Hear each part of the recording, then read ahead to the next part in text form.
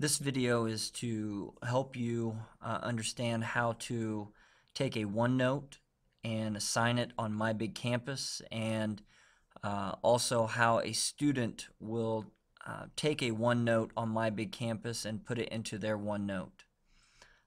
As you can see, I have my chapters to my classes across here, and over on this side is new sections or new pages that can be added in. I have created a study guide in OneNote that I would like them to complete. So what I would do is, once it is ready to go, is I would come up to File, and I'm going to save this, Save As, and this is going to be as a page. All of these are a page, and of course this second 9 weeks study guide is a single page. So when I hit File, Save As, I want it as a page. Now, you can save this OneNote as a OneNote document, and it will go straight into the OneNote. Or if you were to want to put it into a Word document, that you didn't care if it was in OneNote, if you just did it in OneNote and wanted to give them as a Word document, you would save it as a Word document. Or you could go down and make it a PDF. Those are all options. We're going to take this page and we're going to make it a OneNote section, and then you're going to hit Save. It's going to ask you to save it somewhere. I always try to save it in the same place so I know where it's at. Second 9 weeks study guide, I would save this here. And now I have it on my computer. If I then bring up my Big Campus, I'm going to put this in, I'm going to assign this to, just for this purpose, my Read and Feed class. I usually put it under my resources.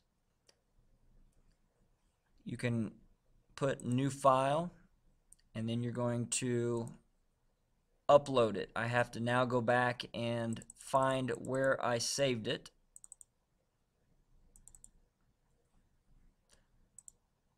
So here's my second 9 weeks study guide. So when I click on this, it's going to upload it onto here. It's now there.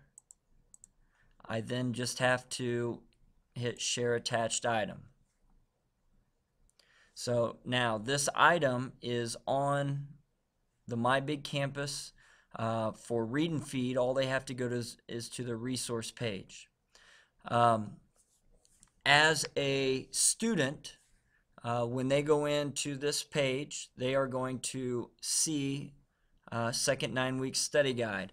And so if I were wanting to download this into my OneNote, I would click on it, and it's going to ask if you want to hit open. This is going to open up, even if you don't have your OneNote open at the time, it will open up your OneNote notebook.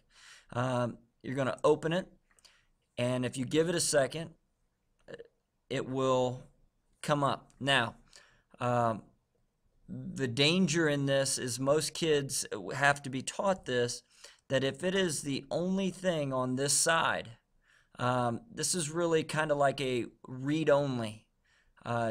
They need to put it into one of their folders. So in order to do that, you have to right-click. And again, this is so that a lot of times kids will download something, type something in, and then the next time they open it up, it's gone. That's because this has not been saved in or put into their OneNote technically yet. This is just a regular page. So you have to right-click here, and you're going to come down to Move or Copy. When you click on this, it's going to give you an option of where do you want to move it to. So if I want to put it in my teacher stuff, into my to-do, so this is where I want this to be in, I hit Copy. Now, if I come over here to Mr. Wolfgang's to-do list, you can look right down here, and here is, and it will be there. They can type in it, they can add things to it, and it will not go away. It is there for good. So you want to save it, save as, put it on there, and then when they bring it back, make sure that you right click and put it into one of your notebooks, because if you do not put it into one of the notebooks, it will not stay there permanently.